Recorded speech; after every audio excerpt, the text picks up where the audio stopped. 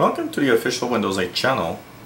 Today we're going to talk about a nice little feature in Windows, especially since Windows Vista, where it was really introduced and worked well. It was available in Windows XP, but it was kind of complicated and didn't work really well, basically. One of the things that keeps your computer running smoothly is a way to update your drivers. And basically a lot of the videos that I made, people have problems. One that comes to mind is the camera app, and people tell me, well, it doesn't work well, or it crashes, or my camera doesn't seem to work. And the first thing that comes to mind when you have such a problem with a device in a computer is the fact that you need to basically update and check for an update of these drivers. Now, I did a video explaining how to or talking about updating drivers, but there's a quick way that you can check for drivers, and it's probably for someone that's not really tech savvy and doesn't know too much what he's doing. One of the easy ways for drivers to be updated is through the Microsoft website, and there's a pretty automatic way of updating drivers in the computer. So if you have a computer that has some kind of a problem with a device, you should check for updated drivers. And how do you do that? When you're on your start screen, go into your charms bar on the right side of the screen, either by swiping or going to the corners with your mouse.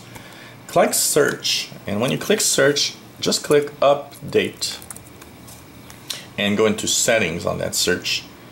And here you'll have one of the features that's called update drivers, update device drivers. Click on that and it's going to bring you to the device manager.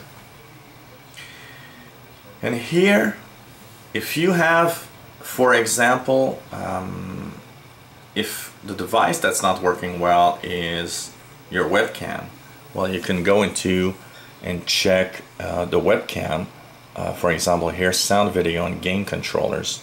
You'll click the little arrow and you have the information about different system information and devices you have on your computer. So try to find whatever device in that list, and once you selected that device, what you should actually do is update it by simply going, for example, if I want to search for an update for my network, wireless network card, I'll click here. I'll see the Realtek RTL wireless LAN. So double click and click on driver, and there you'll see it says update driver. Now you always have a date for the driver that's written there. Here in this case it's 21 August 2012. I'll click update driver, and I'll click search automatically for updated driver software, and this is going to search pretty much online in the Microsoft website for updated drivers. And if there is an updated driver available, you'll see the driver is going to tell you the best driver software for your device is already installed, and that's okay. Or else it's actually going to update it for you.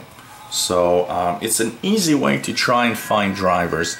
Of course, when it tells you that the best driver is already there, it doesn't really mean that it's the driver that you, the latest driver. That you got to be careful. Sometimes the Microsoft or the Windows store, the Microsoft store, might not have the drivers needed, and you'll have to go to the manufacturer. Of course, the best way to find an updated driver is pretty much to go into your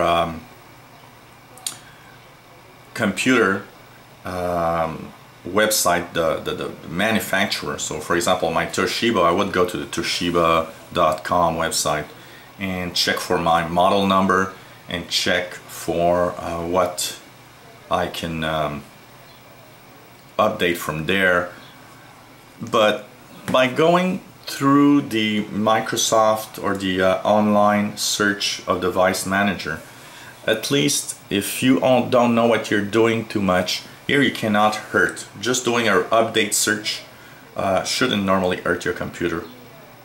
So that's one of the easy ways to update drivers if you want to try it. So just find the device in that list. That's basically what you'll want to do. And once you found that device, then you can update it with the update feature.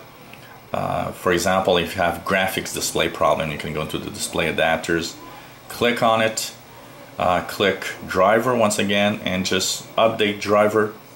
Search automatically for an updated driver, and if anything's available, it's going to tell you. Here it says it's already installed and up to date. Like I said, it doesn't mean that it's necessarily up to date, but at least if you don't know how to fetch or how to check for updates of some drivers, this is an easy way, and there's a chance, a good chance actually, that you'll have the updates available if there are some updates. If you enjoy our videos, please click the subscribe button at the top of the screen or on the screen, and you'll be informed when new videos are available.